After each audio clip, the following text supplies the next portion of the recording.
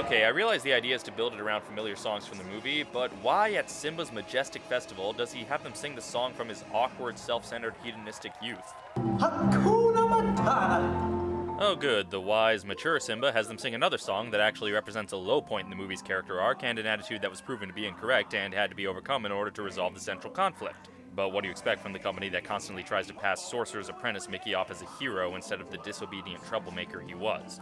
Disney parks. Missing the fucking point.